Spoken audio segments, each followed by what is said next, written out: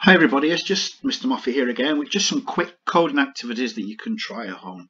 Now, this is a website that people don't think about straight away when they think of coding, but it's quite simple to get some really good effects.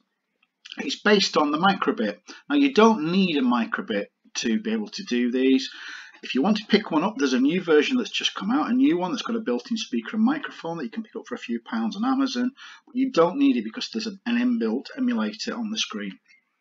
So what I've done is I've Googled Microbit and now I'm going to go on to the top option here and click on Let's Code.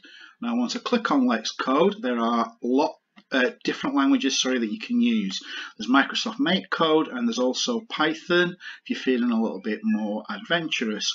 I'm just going to use the first one, which is Microsoft MakeCode, and this looks a little bit like Scratch, which the children are familiar with.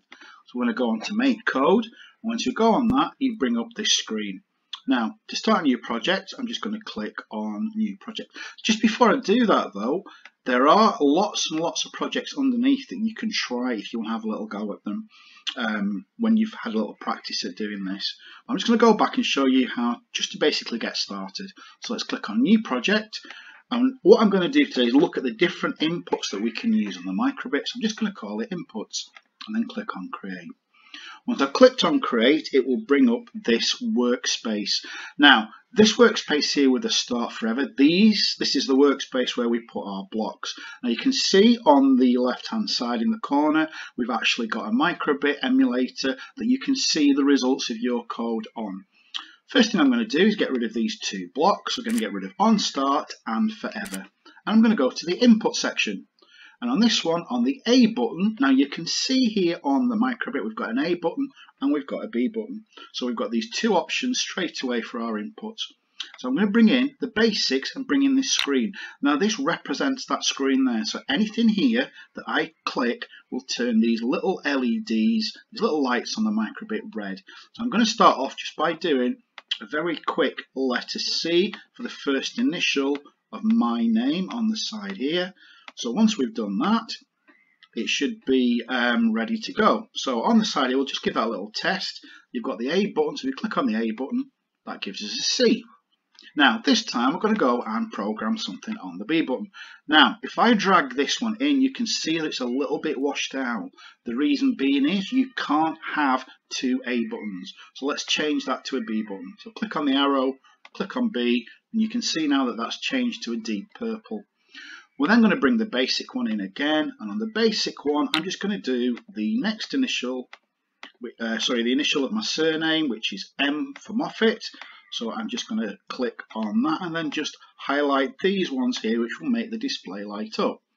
So once we've done that, now you can see that this has turned red. We can click on the B button and we've got the M.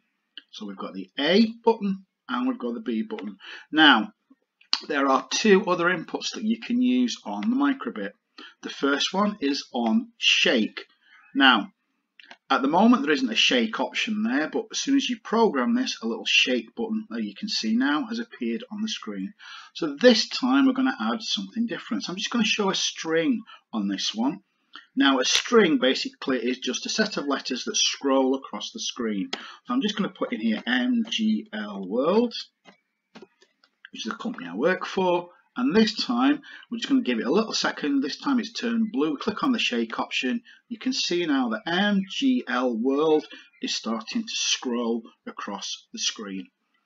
The final input I'm going to show you is a combination of button A and button B. Now as soon as you include this one in your code, it will give you another button again for the A and the B option. So let's bring this one in. Now again, it's washed out because we can't have two on the A button. So I'm going to click down. You've got a choice there for the A and the B button. Now this time what I am going to do is on this one is just to show an icon or a little emoji that's already been programmed in. I'm just going to do the first one, which is a little heart. You can change those by clicking on the arrow, or you can obviously create your own just by using the basic block. I'm just going to use the heart for now. And then you can see now we've got the A option, we've got the B option, we've got the shake option, and we've got the A and B option now. So let's just try the one that we just included. So the A and B, and you can see we've got the little heart. Let's just check our other inputs, see if they're still working. A's working, B's working, and on there we've got the shake option, which will give us the little message that goes across the screen. What I suggest you do is just go have a little play with this, see what you can do with it. Maybe an extension task is this one here, the icon, maybe get some kind of an animation going. So on this one here, you could have maybe the heart flashing. I've seen people do ghosts and all kinds on this one. Just have a little play around with it. It's dead easy to get going, and it's something that's just a little bit different from what you've maybe done in coding before. Good luck.